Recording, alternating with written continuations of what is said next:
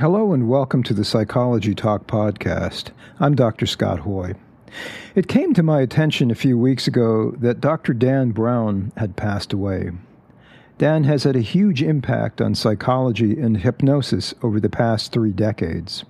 His books include Memory, Trauma Treatment, and the Law, Attachment Disturbances in Adults, Treatment for Comprehensive Repair, and Pointing Out the Great Way, The Stages of Meditation in the Mahamudra Tradition. These titles, among others of his, are classics in psychology and Buddhist meditation traditions. They also point out Dan's immense grasp of both the Western psychological traditions, mind-body practices, and Eastern meditation. It is with this huge loss in mind that we offer this Encore episode with Dan. This is from way back in 2019 when the Psychology Talk podcast went by the name the Chicago Psychology Podcast. If it's your first time listening, we hope that you will find enlightenment from this deep dive with a great thinker from the world of behavioral health and spiritual traditions. Safe and easy travels, Dan.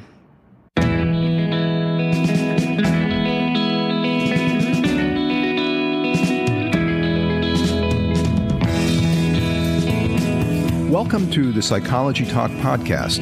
We are your hosts, Dr. Scott Hoye, clinical psychologist, and Kyle Miller, licensed counselor. Psychology Talk is a unique conversation about psychology around the globe.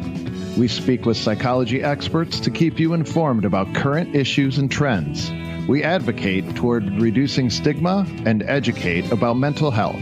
While you're listening, please take a moment to give us a review and subscribe on Apple Podcasts, Spreaker, or your favorite streaming service. It helps us to continue providing you with quality programming. And now, enjoy the episode. Welcome, everybody, to the Chicago Psychology Podcast. It's my pleasure and honor to be interviewing Dr. Dan Brown. Dan is the author of Attachment Disturbances in Adults, Treatment for Comprehensive Repair. He's the co-author of that book with David S. Elliott. I want to give him credit as well.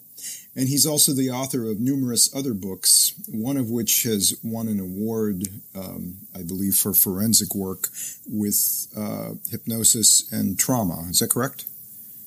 It's called Memory, Trauma Treatment, and the Law. It's about the first false memory debate, and it won 7 awards. One was the Gutenberg Award from the American Academy of Psychiatry and Law and the American Psychiatric Association for the best forensic contribution. Yes, and for those of you who are interested in those subjects, I would recommend picking it up. But today, Dr. Brown and I will be discussing dissociation, trauma, and attachment in human beings. So maybe we can just kind of launch into that and start the discussion. Okay. There are 2 things I want to start with about dissociation. The first is that dissociation is sometimes an important part of traumatization, and sometimes it is not. And some of the best work on that was done by the neuroscientist Ruth Lanius in Ontario. And what she found was that there are 2 different types of traumatization. About 70% of people who are traumatized present with what she calls hyperaroused predominant PTSD.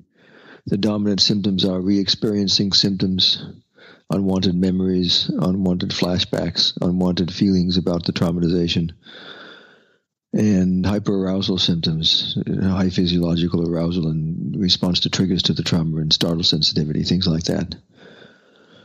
And the other group of people, which is about 30% of people, have dissociation predominant PTSD. And what she found is the neurocircuitry of both of those groups are quite different from each other. So, for example, in the hyper-aroused group, the main neurocircuitry of trauma is an unremitting amygdala response, which is the fear arousal center of the brain, and the failure to dampen that by the medial prefrontal cortex, which is usually associated with sense of self. So you don't get top-down regulation over the amygdala, or the fear response part of the brain. So you get unremitting fear response. The dissociation predominant PTSD has completely different circuits involved with it. If the main aspect of the dissociation is dissociative amnesia for the trauma, then the circuitry associated with emotional memory goes down. There are two integrated circuits involved with dissociative amnesia. One is the right tempoparietal system, which is emotional memory. So when you activate an emotional memory from long-term memory, that system gets activated and it retrieves the memory. And the other is sense of self, which is the medial prefrontal cortex. So when you have a memory, two things happen. You remember the memory of the emotional event, and you can say, this happened to me. And those two circuits go back online, the medial prefrontal cortex and the right tempoparietal system. However, with somebody who has dissociated predominant PTSD and they have strong dissociative amnesia, they either don't activate the right tempoparietal system, which means there's no emotionality to the memory. They might activate the left tempoparietal system instead, which is semantic memory. So they have an abstract idea about the memory but no feeling about it. Or they won't activate the medial prefrontal cortex, which means that they'll have the memory and they can't say it happened to me. Now, what dissociation predominant PTSD shows in terms of its neurocircuitry is something that Pierre Genet, the grandfather of dissociation, said 150 years ago. He said when people dissociate from a traumatic event, they make the event unreal emotionally, and they can't say that it happened to me. They distance themselves from it. So he thought the essential features of treatment were what he called personification and realization. Personification means you can say that this trauma happened to me, this event happened to me. And realization means you can bring forth the memories and all the reality of that into your mind. So the neurocircuitry currently, in terms of the science, has corroborated what Pierre Genet said 150 years ago about what goes offline in terms of the neurocircuitry of dissociative amnesia. One other thing I should add is that there's a fair amount of research on people who have major dissociation phenomena like DID, dissociative identity disorder. And the main neurocircuit involved in that is the medial orbital frontal cortex. The medial orbital frontal cortex is associated with three things. It assigns emotional salience to phenomena. It's the center for all the positive emotions in the brain. And it's the center for social connectivity. So when people have major dissociative amnesia, they can only remember negative traumatic memories. They have no positive experiences. They are emotionally numb. They lack the emotional salience for things. They're most emotionally numb most of the time. And they disconnect from themselves and from the rest of other people. So in dissociation predominant PTSD, you either get the dissociative amnesia or you get dissociative identity, and both of those circuits are involved in those, as I mentioned. So one more thing I want to add about this is these two types is dissociation predominant PTSD and there's hyperarousal predominant PTSD, and the neurocircuitry is quite different in each case. And one of the studies that Ruth Lanius did was very convincing along that line. Is she had a couple that underwent a life-threatening motor vehicle accident, and they scanned them after the accident, and one had dissociation predominant PTSD and showed the neurocircuitry for that, and the other had hyperaroused predominant PTSD to the same event. Two different people experienced it with different neurocircuits involved. That's a pretty convincing finding, I think. What were you going to say? Well, I was going to ask, or kind of comment, the same circuitry is involved with people basically based on how they're hardwired, so to speak, right? If they have dissociative amnesia later in life, or if it's earlier in life, which I think is associated more with dissociative identity disorder, right? The proclivity for that. Still the same circuits are involved. Still, yeah. But the difference is the etiology of DID is usually intense childhood trauma. Well, I don't agree with that. Oh, okay. I think the etiology of DID is disorganized attachment in early childhood, which disrupts all developmental lines, aggravated by childhood and later abuse, or childhood trauma, later childhood trauma. Okay, so maybe that's a good way to segue into attachment theory and dissociation? Well, we did an orphanage study, which I should mention, along these lines. It started as a forensic examination there was a Catholic orphanage in the greater New Orleans area called Madonna Manor in the 1950s.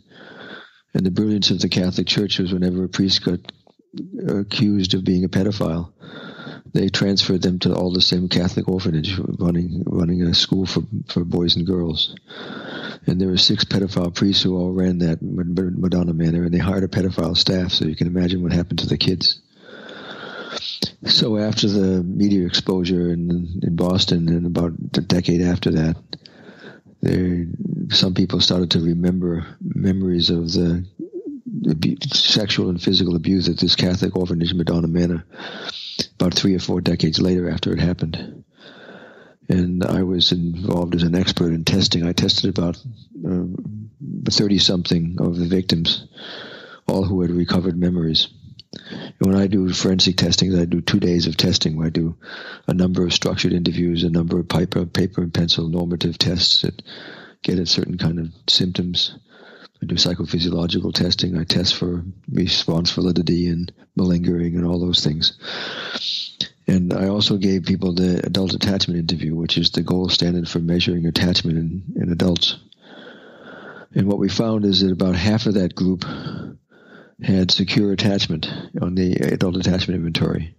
That meant that they grew up with big Catholic families where there were 6 or 7 kids. The father had to often work 3 jobs to make enough money to raise a family that large, which meant working on risky jobs like working on the oil rigs outside of New Orleans. And oftentimes the father would get killed or physically disabled from an industrial accident, and the family would break up and the kids would go to the orphanage. But they had a good, secure attachment history. And then the other half of the kids were kids who were from extreme deprivation and traumatization, where there's lots of violence and alcoholism in the home. In some of the cases, the kids were foraging on the streets collecting food because they weren't being fed at home. In some cases, one case, the father was running a meth lab out of the basement. Another case, the mother was running a prostitution brothel in the house. So these kids were very poorly attended to, and on the adult attachment inventory, they all had disorganized attachment. So what we have here is a unique situation where we had 30-something now adult survivors of childhood traumatization, half of which are secure and half of which are disorganized. And we found very different presentations in each of those groups, even though they were abused by the same abusers for the same amount of time in the same way. So the variable is attachment status. Okay, which is formed earlier on in life in a secure home and a secure attachment. Correct. To the parents, way that we study attachment in early childhood is with what's called the strange situation paradigm, developed by Mary Ainsworth. You bring a child into a play group or a playroom. It's an unfamiliar environment. There are 2 chairs in the room and there are toys on the floor. You don't give any instructions to the mother, and you let the child and the mother explore the playroom for 3 minutes. Then a confederate to the research comes in, and you see the child's reaction to the stranger and how that affects the play behavior. Then after 3 minutes, the mother is asked to leave, and you see what it's like for the child to be alone with a stranger and how that affects the play behavior. Then the mother comes back and you see the reunion and the stranger leaves, and you see how that affects the play behavior when the mother's back in the room. After 3 more minutes, the mother is asked to leave and the child is left alone for 3 minutes, and you see how it affects the play behavior. So you get all the possible combinations here, and it's a test, a laboratory direct observation of what the grandfather of attachment, John Bowlby, says about attachment, that healthy attachment is an interplay between healthy attachment, looking at the attachment figure as a secure base or a safe haven, and the more safe and secure you feel around the attachment figure, the more exploratory the play becomes. So you get more independent and more exploratory, and the play behavior gets more and more complex. So securely attached kids have a clear preference for the mother over the stranger or being alone. They can play with the toys under all the circumstances without disorganization. They can continue exploratory behavior. And they make a healthy protest when the mother leaves, and they reunite easily and then get back to the play behavior again. Kids who grow up, we had what we call dismissing attachment. deactivate the attachment system. They just do the toys. They don't have any preference for the mother, the stranger, or being alone. They just play with the toys, but they often play very aggressively with the toys. Kids who have what we call anxious preoccupation have the opposite. They inhibit the exploratory system, and they get very clingy to the parent. And once the parent leaves, they get so disorganized in their play that they can't continue it. So they're always clinging, and they're kind of they inhibit exploratory development, which is the vehicle of self-development, because playful exploration is how we develop a strong sense of self. So kids who have anxious preoccupation have three things wrong with them. They are highly anxious most of the time, particularly in connection with other people. They have inhibited self-development. They have a poor sense of self, and they get easily into compulsive caretaking role and taking care of other people's needs at the expense of themselves. And the third group is called disorganized, and they deactivate both the attachment system and the exploratory system, and they get very disorganized in their play behavior. And what we know about the etiology of these three subtypes of insecure attachment are, for dismissing attachment, the main etiological factor is repeated rejection of attachment needs on the part of the parent, so that the child basically shuts down the attachment system and disconnects. For anxious preoccupation, the main etiological factor is continuous involvement in the parent's state of mind. The parent uses the child to regulate their state of mind rather than the other way around. So the child never learns to regulate feelings. They have a weak sense of self because they never develop exploratory behavior. And they get compulsively caretaking of other people's needs at the expense of themselves. And they get very needy and clingy and dependent in relationships, over-dependent. And the third group, disorganized attachment, the main ideological factor is that the source of attachment becomes the source of terror. So these are parents who abuse or incite fear in their child, and the child would normally go to somebody when they feel that afraid, to the parent, to soothe them and comfort them, but they can't. So the impossible dilemma for the child is the source of comfort is the source of fear. So they can never get comforted. So these attachment types are developed in the second year of life, concurrent with the development of representational thinking. So by 18 to 24 months, we develop what Bowlby called an internal working model for attachment. It becomes a template for all future connections after that. It's well in place by the 18 to 20 months of afterlife. And 75% of people who develop those attachment maps, and by the second year, don't change it after that. If they have an aunt or an uncle or a grandparent or a teacher later in childhood, they can remap and develop a positive map for attachment. We call that earn-secure attachment. And that's where psychotherapy comes in. You can remap the system. But what we found was that in our orphanage study, that the ones who had the secure attachment when they were traumatized later in childhood at this orphanage, physically and sexually, that they had axis 1 circumscribed symptoms. Most of them had PTSD. They had depression. They had anxiety symptoms. They had somatoform symptoms and maybe a sexual desire disorder. None of them had a significant personality disorder. None of them had major dissociative disorder. And none of them had multiple addictive behaviors. But in the group that had disorganized attachment, in addition to post-traumatic stress, anxiety, depression, somatoform disorders, sexual desire disorder, in addition to that, all of them had either a mixed or borderline personality disorder diagnosis. All of them had DDNOS or DID, or major dissociative disorder. And most of them had multiple addictive behaviors, which suggests that the early disorganized attachment disrupts the three big developmental lines: self-development, relational development, and emotional development. And that will manifest in later childhood or early adulthood as a personality disorder. And if they get traumatized later in childhood and they use dissociation as the main strategy to cope with the dissociation, they'll end up in early adulthood with a major dissociative disorder. So major dissociative disorders like DID are a combination of early disorganized attachment aggravated by later childhood trauma. That's what we found in the study. So it caused us to rethink trauma treatment, because you can't just process the traumatic memories, because people who have disorganized attachment, when you process the traumatic memories, they get more and more disorganized of mind. They have what we call low coherence of mind in attachment terms. So they get worse rather than better. But if you treat the disorganized attachment, and they, as a result of effective treatment, get coherence of mind at a high level, then you can process the trauma in the way you process any kind of trauma, with short-term cognitive behavior processing of it. And you don't have to go through all this work of working with parts. Okay.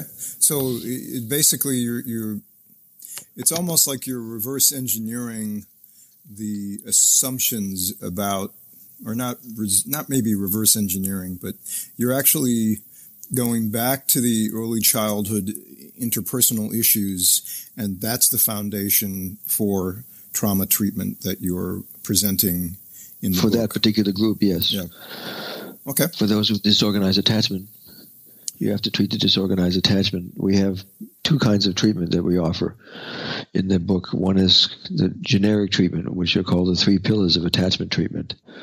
The first is ideal parent figures. The second is fostering a range of metacognitive skills. And the third is fostering collaborative behavior in and outside of treatment.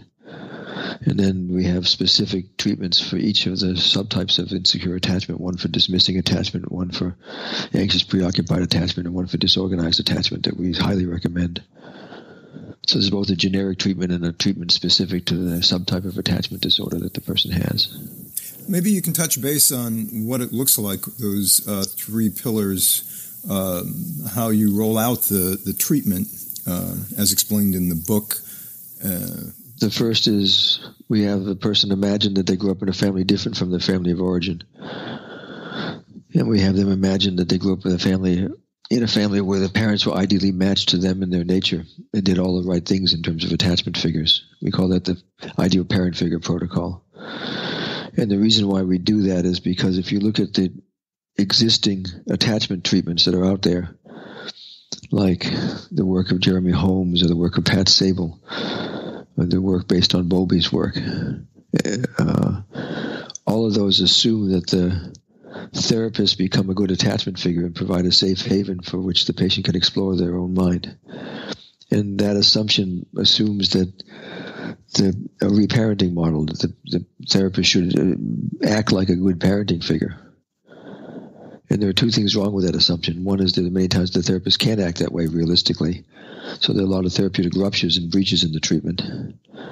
And second of all, it shows a misunderstanding of the fundamentals of attachment. Attachment behavior starts in the first minutes of life. But what really changes and what's significant in terms of development is the development of an internal working model or attachment representation. That takes place at about 18 months. And it's that attachment representation that has an organizing effect on all lines of development, like self-development, relational development, and emotional development. So what we try to do is develop a technique by which the person can continue to repeatedly visualize ideal parent figures and positively remap a stable, positive template for attachment relationships. And after a while, after somewhere between 1 and 3 years, they learn to operate out of that positive map. And whatever the dysfunctional or inconsistent maps were, they become irrelevant, because there's much more to be gained out of seeing that they can operate out of that positive internal working model. And they select for healthy adult secure relationships. So that's the first is what we call positive remapping through ideal parent figures that they do in the hour. And then we often tape record the sessions with their mobile device and let them listen to the hour and practice it every day. Because the more time they practice it, the more they learn to develop a new internal working model, a positive, stable model more quickly. So does that ideal attachment figure become, like you're mentioning an hour, so it's not just a portion of the hour. You're allowing them to listen to the whole interaction between the therapist and themselves, and also the ideal parental imagery? Correct. They listen to the whole hour, but we want them to focus on the imagery mostly. Okay. Interesting. It's kind of the opposite. Many people, myself included, will record relaxation training or hypnosis, but only that portion, not the entire hour. But it seems like there's more of a focus on the interaction. Well, because when they listen to it a second or third time, they're going to develop some metacognitive insights into their own state of mind. So we want them to listen to the whole thing, because that's some of the other pillars. It's like a meta psychoeducation almost. Yeah. Interesting. Well, what about the second pillar? The second pillar is fostering a variety of metacognitive skills, and there are 4 generations of work along that line. The first was when Mary Main and Erica Hess developed an adult attachment interview. They had a scale for metacognitive abilities. It was based on simple things like appearance-reality distinctions. It seemed to me that I was angry as a child, but I might not have been. It seemed to me that I was angry as a child, but my sister says that she wasn't angry at her mother at all. So we had a different view on this. So all of those mean that we're constructing a relative reality, and we can appreciate that what we construct is relative. And that was the first metacognitive scale that was part of the AAI, Adult Attachment Interview.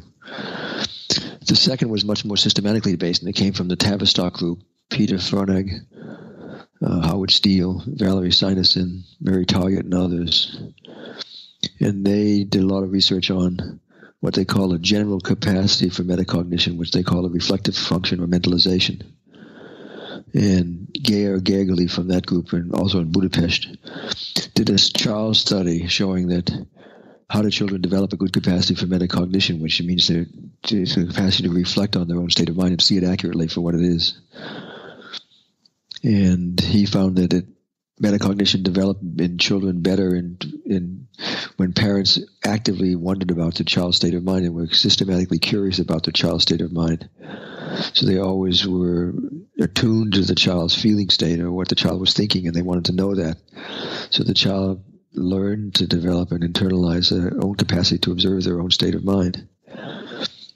But they also found in that group that people who have a borderline or mixed personality disorder diagnosis on the one hand, or dissociative identity disorder diagnosis on the other hand, are extremely low in metacognitive capacity. If you score metacognition on a reflective function scale on a 1 to 9 basis, most people in the general population score about 4.5. That means we're sort of mildly metacognitive. People who've been in 20 years of analysis are high on the list. They get about 8 and 9 because they learned a skill in observing their own state of mind very carefully. But people who have a personality disorder diagnosis, a dissociative disorder diagnosis, never learned that because they didn't grow up in a family where the parents were attuned to their own state of mind. In fact, the parents were oblivious to that or clueless about it. So they score. Howard Steele once told me that he never found anybody at Tavistock in the dissociative disorder group or the general psychiatric unit who had a personality or dissociative disorder diagnosis ever scoring above 3 on the reflective function scale. And because of that, they developed a whole treatment based on fostering metacognitive skills. There are two versions of that. One is a version that John Allen developed at Tavistock called the therapeutic stance. So you're always constantly taking the stance of wondering out loud about the patient's state of mind, and eventually they internalize that and they start observing their own state of mind better. And the other was by Tony Bateman, and from the same group, and he's a behaviorist. So they have a list of skills that you learn, metacognitive skills that you learn that all contribute to raising the general of reflective capacity in people who are poor in it. And what they have very impressive outcome data. They show that if in mentalization-based treatment, one outcome study, they compared randomly assigned patients to either mentalization-based treatment or to Kernbergian traditional treatment for borderlines. And what they found is the treatment effect size in the mentalization-based group doubled over the traditional treatments for borderlines in a year. And that 70% of the individuals in the mentalization-based group no longer met sufficient criteria for borderline, but all of the people in the Kernbergian group still met the criteria for borderlines. So the outcome data speaks for itself, that fostering metacognitive skills in one way or another, we don't know exactly how it does it, it increases the overall organization of mind, or what we call coherence of mind in attachment terms. How did their study results compare to, say, DBT?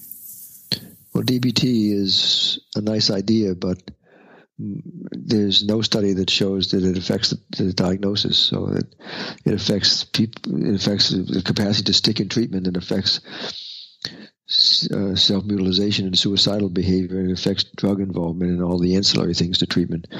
But the patient's still a borderline, whereas in studies, there was a study comparing mentalization to DBT, and again, the majority of the people in mentalization-based treatment no longer met the diagnosis after 2 years, but all of the DBT people still had the diagnosis. So the outcome data speaks for itself. It's a good treatment. I'm surprised that it isn't used more often, or elements of it in the States. That's because people don't read anything outside of the U.S. I read all of the European journals and read all of the masters in the original languages like Piaget and Piaget and people like that, and my European friends, when I teach there, tease me and say, "You're not American. You read all the masters." Okay. I'll have to pull out my reading list and brush up on my French and German. So I can catch up with you. I don't know if I'll be able to, but... So the second pillar, the second generation of that is reflective capacity, is a general capacity for metacognition. The third generation was the work of the Rome Institute of Cognitive Psychotherapy, Tony Semerari, Giovanni Leotti, and others. And they had what we might call, they call it a MOLA, I call it a condition-specific approach to metacognition. What they identified is that in certain diagnostic groups of patients, there are certain metacognitive skills that are deficient, and you have to target the treatment specifically to those condition-specific metacognitive skills that are missing. For example, they make a distinction between metacognitive capacity and metacognitive regulation. Metacognitive capacity is the capacity to be aware of feeling states in yourself and others. Borderlines are not deficient in that. But in terms of metacognitive regulation, borderlines are very poor in that. So in other words, they can be aware of their own feelings, but they can't regulate them. Whereas in their study, they found that narcissists were the opposite. Narcissists are quite capable of regulating their own feelings, but they're not very good at recognizing the feelings in themselves, and certainly not good at recognizing the feelings of anybody else. So along the borderline narcissistic continuum, you get different metacognitive skills that are required. And they developed a third skill, which I think is more important, and it's what they call metacognitive integration or organization. If I say to you, or a patient, on a 1 to 10 scale, 1 being completely disorganized and 10 being completely organized, and the other number somewhere in between, look at your state of mind right now and tell me how organized or disorganized it is. And they might say 2, or they might say 5, or they might say 8. And if I do that 3 times a session, and I do that for 6 months, it leads to overall increase in coherence of mind, a significant increase in coherence of mind. Just by observing it, it gets more organized. So that's a very important skill that we want to teach our borderline patients, for example, or our DID patients. So that's the third generation. It targets specific metacognitive deficiencies in certain patients with certain psychiatric diagnoses. The fourth generation is the work that I've been working on, and I've been influenced by the post-formal research on levels of intelligence. Piaget's model of intellectual development goes as far as adolescence with formal operational thinking. And if we think that intellectual development stops with adolescence, we're in trouble as a race.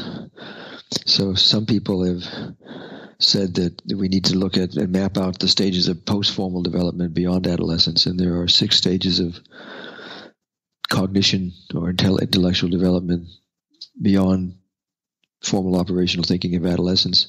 And each of those 6 stages has specific metacognitive skills associated with it. And it involves moving beyond the world of relativism, which is the reflective function scale is based on scoring relativism. But there's a unified universe where everything is interconnected beyond that, and that has profound implications for mental health. And there's larger systems of perspectives that are beyond that. And we're trying to open up all those post-formal metacognitive skills. Most of them have to do with perspective taking and things like that, because they have profound implications for mental health and the organization and coherence of mind. So that's what I would say about the second pillar. We introduce a variety of metacognitive skills quickly into the treatment so they can observe their own state of mind and learn to become increased careful and accurate in their observations with a variety of metacognitive skills as part of the treatment. And the third pillar is what I learned from Giovanni Leotti from that Rome group, and it's called collaborative behavior. And he introduced me to the work of Michael Tomasello, the social anthropologist who did 10 years in a primate lab. And he found that if you look at chimpanzees and silverback gorillas, they can collaborate in collecting food, but they don't share it very much.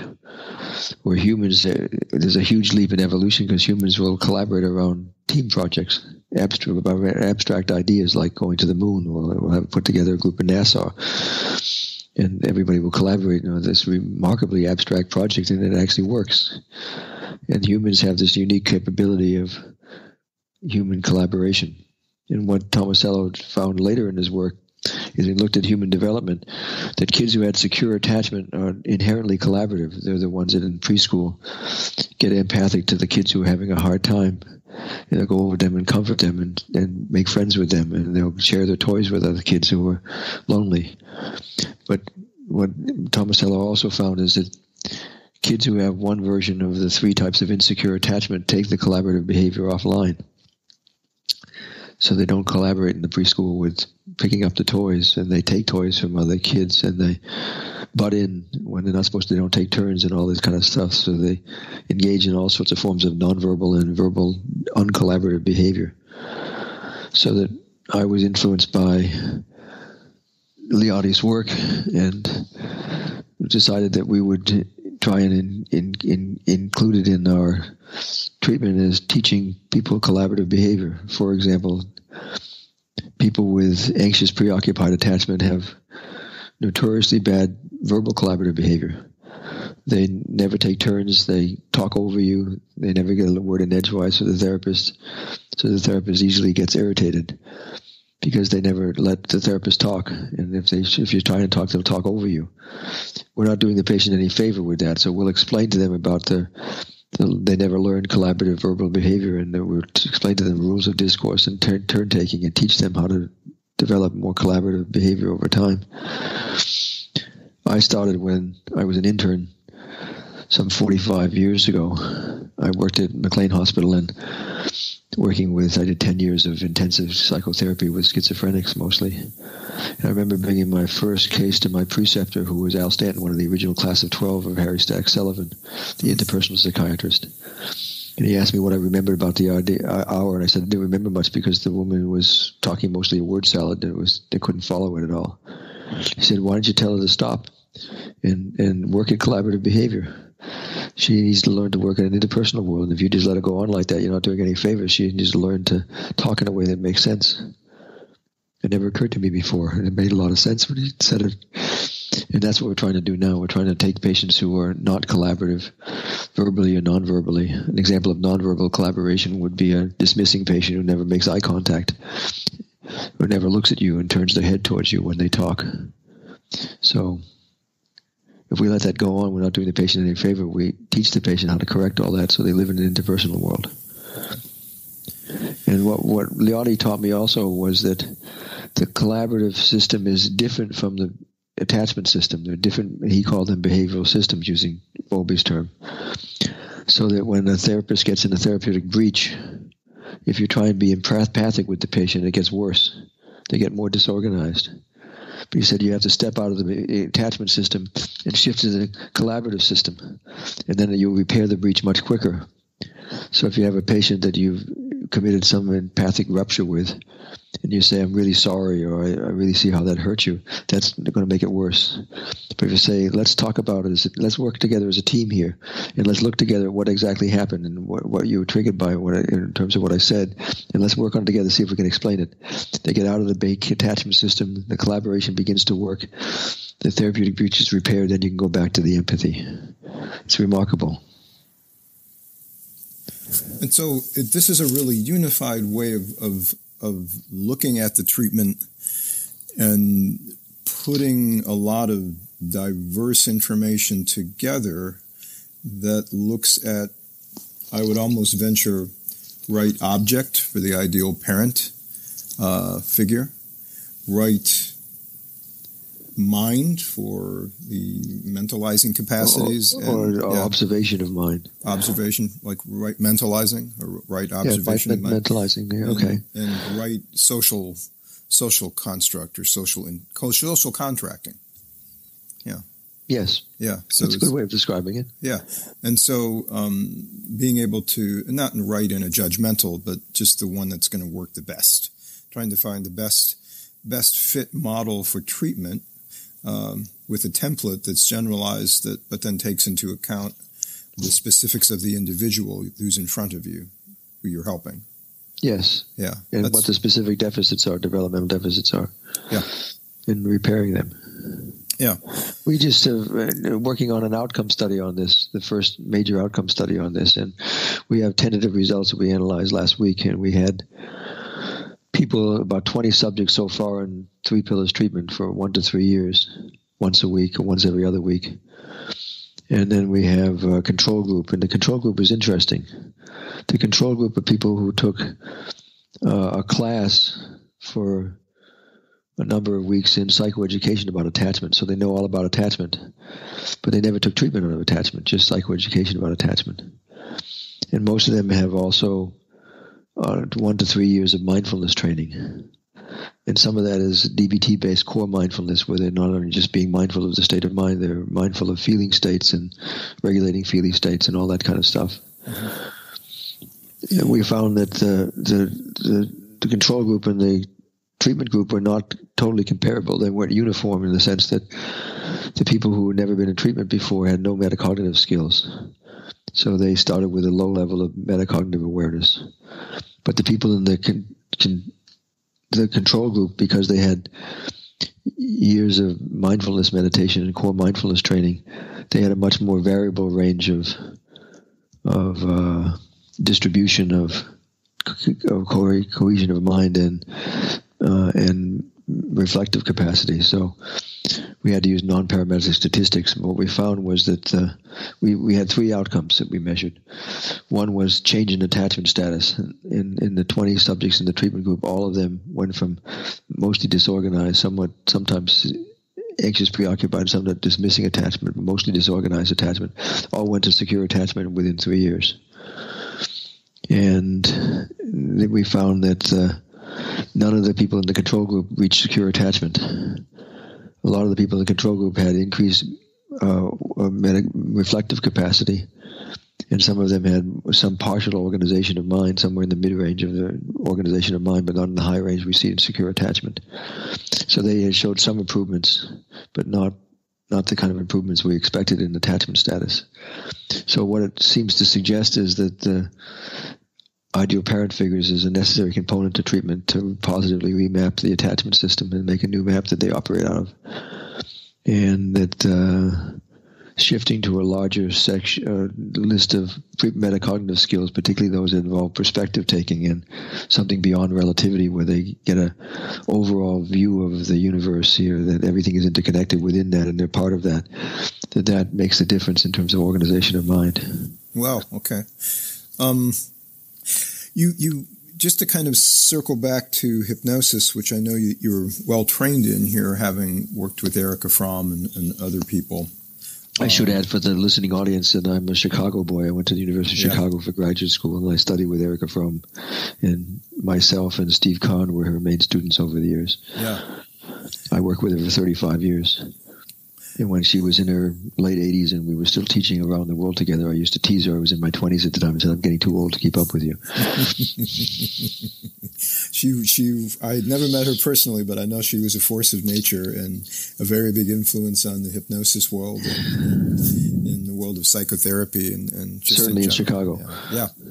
I think that her effect has reached a lot of other people elsewhere too. But just kind of circling back to the ideal parent figure, it really dawned on me that it sounds a lot like a reattachment kind of hypnotic work. And I'll put this out here, my own knowledge base is very Ericksonian, so I know that Erickson had a case called the February Man, where he himself became an attachment figure for a person he was working with. That's where it all started, before Bobby even. Yeah. With that case, right? Possibly, yeah.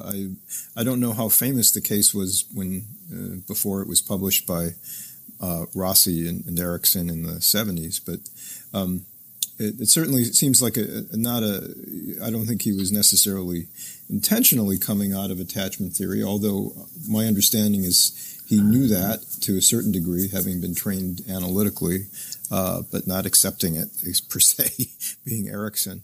But certainly, I think that he was becoming an attachment object. It's certainly a way to look at that case. But how did you develop this ideal attachment model? I know it comes out of attachment theory, but how did you come about this idea? Well, some years ago, I taught a course on attachment repair with Elgin Baker, and it was really he was the one that started this idea. He came up with this idea of the good enough therapist, and having the patient imagine interacting with the good enough therapist in positive ways to develop a new positive map for attachment. And he was the first person to think about changing the representation being important as a primary focus of the treatment rather than just being a therapist as a reparenting model. And it spoke more clearly to the issue of what Bobby was talking about the importance of developing a positive internal working model in treatment. So that I picked up on Elgin's idea and just took it from there. Okay. And I've heard him speak, and I can definitely vouch for his brilliance as a clinician and a trainer. But you've done a lot of work with this by integrating so much more information, I think, based on European and other journal work and the work in attachment that's been out there. So it seems like you've had a lot of contemplation of how to construct this with your team. Yes. And I would say that in the early days, we used hypnosis as an induction ceremony because, well, the modern definition of hypnosis, for years we didn't have a good definition of hypnosis, but I think that that's resolved around looking at hypnosis in terms of a heightened state of focus, beyond ordinary focus. And the neuroscience of that is the activation of the ACC, the anterior cingulate cortex, which is the attention center of the brain. When you effortlessly focus on something and tune everything else out, you activate the ACC. So in a Stroop test, if I show you an index card and it has the print, and the print says the word red, but the text is green in color, you do a double take. Do you focus on the text or do you focus on the color? And that kind of task activates the ACC. So whenever we have a competing attention demand, we activate the ACC to put effort to focus on this and tune the other thing out. The ACC is underactive in children and adults who have attention deficit disorder. The ACC is active in concentration but not mindfulness meditation. The ACC is active in any hypnotic induction. And thirdly, the ACC, David Spiegel found, was active when athletes who spontaneously go into a peak performance state or a zone. So all of those require a heightened state of focus. And John Griselier did some work in London showing that if you put in controls to this, and you ask people to focus in a heightened way, if you have a control state where they just sit and let the mind wander, that's not an activation of the ACC. Or if they try and do mathematics in their head, that's not an activation of the ACC. It's a cut above. It involves intense heightened attentiveness to activate the ACC. But that's what is required in hypnosis, and that's what people who are highly hypnotizable have the skill of. They can activate an extraordinary focus of attention at certain times when they intend to do that. And why we introduce that in treatment is because it's easier to learn to develop a new internal working model for relationships if you're practicing that in a not distracted state, in a heightened state of focus. There's not a lot of extraneous thought activity going on in your mind, so it just happens quicker. That's why we introduced hypnosis. And I always used hypnosis, but then one time or more than once, 3 or 4 times, I was influenced by Jeff Young's work, who does work on schema therapy in New York. I brought him up to Boston a couple of times, and he doesn't use hypnosis. He doesn't know anything about hypnosis. So when he works on his schema, he says, close your eyes, focus, and relax. And he goes right into it. And we found that for high hypnotizables, we didn't need the formal induction ceremony. They just go right into the state anyway. So we were wasting time on the hypnotic induction ceremony. And you could just go into it easily. And where you have to focus on are the people who are more distractible and giving them some way of becoming less distractible so they can do the visualization and tolerate it best. That makes sense. So sometimes we use hypnosis and sometimes we don't. Have you ever considered using more of an alert state or eyes open version of hypnosis at all? If that's indicated, I'll do that, yes. Okay. Since we're kind of talking about hypnosis here, maybe we can kind of touched on how you might use it and how the protocol was kind of born out of Elgin Baker's work and your work with this as well alongside him and developing that for the ideal attachment figure. But maybe talking towards dissociation and hypnosis, the correlates, what makes them kind of connected and maybe parsing out the dissociation aspect or element of hypnosis. I know there's been some talk about what that is and some of the theories around that. Well, the thing that we know about is that kids who have disorganization, if you give them the Frank Putnam scale on child dissociation, if you have mothers or parents or teachers rate the child on dissociation, that kids who have disorganized attachment score high marks on dissociation throughout childhood and into adolescence. And that's not a good thing. It's dissociation works and it doesn't work. It allows them to stay more connected to the world, but they pay the price of that by sealing off major aspects of their experience and they can't process them. So we see dissociation as a coping style as problematic. And eventually you want to develop a cohesion of mind and healthy attachment representation. And once they get organized, then you can process the trauma in a way that they no longer need to dissociate from it.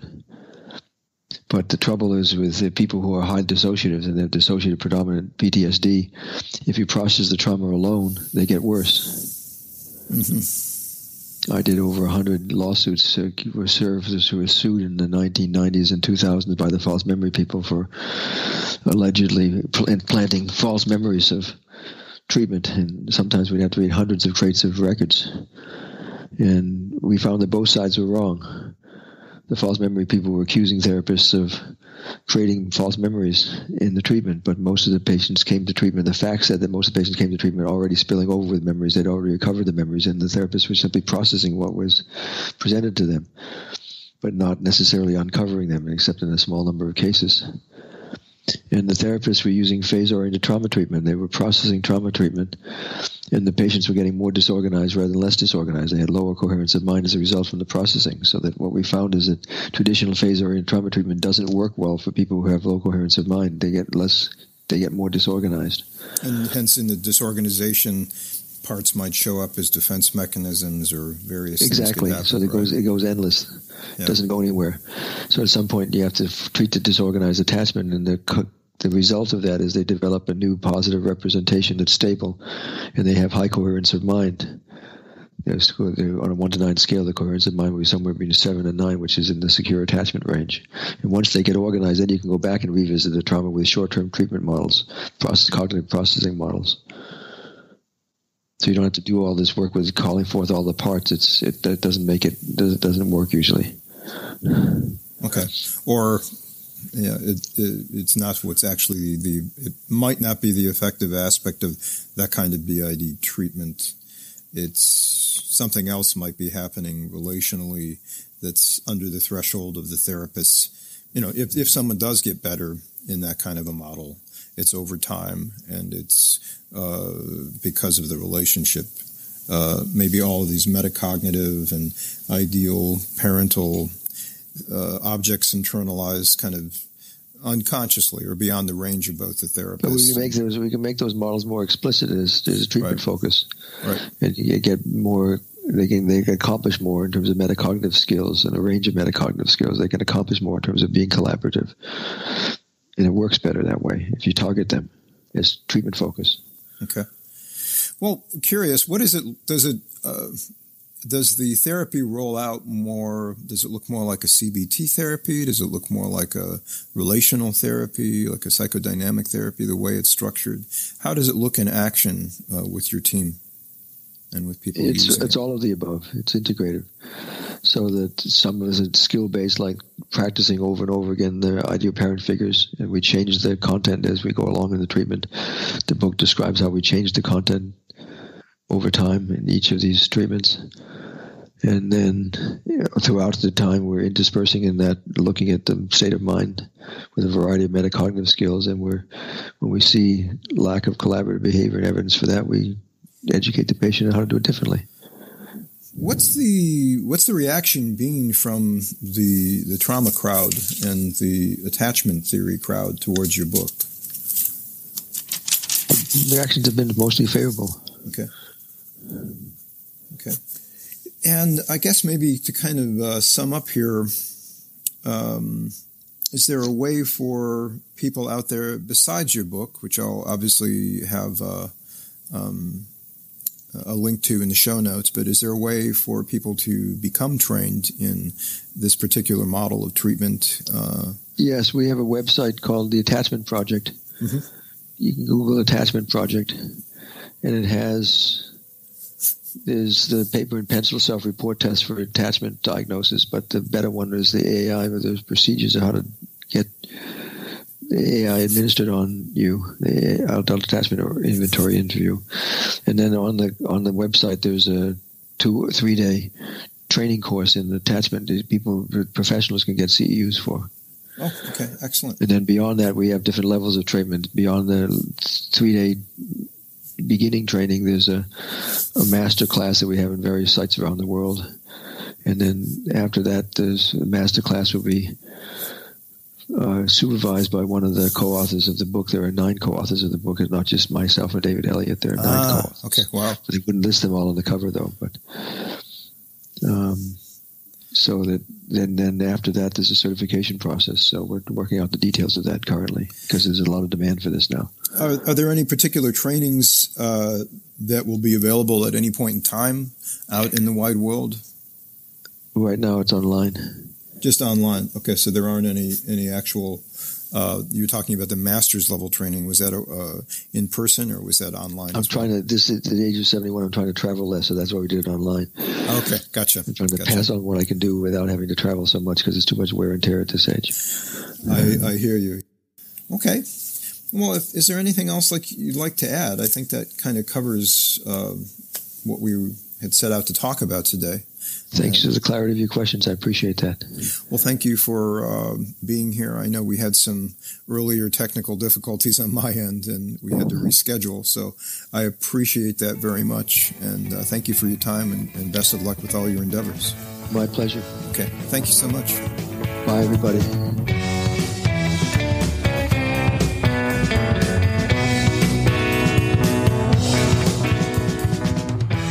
Thank you for listening to the Psychology Talk podcast. Did you know you can find us on the web all over the place? Well, maybe not all over the place, but you can find us on Instagram, you can find us on Facebook, you can find us at Spreaker, Stitcher, Apple Podcasts, loads of places. Please look for us, and if you can, subscribe, like us, leave us a review, send us a comment, a criticism. Hey, we like to hear a lot from people. Go ahead, talk to us. That's why we're here. By the way, this is just a reminder to let you know that all of the material here is for entertainment and informative purposes only. If you do need a therapist or a mental health professional, please seek one out. Music is provided by the band Serenati.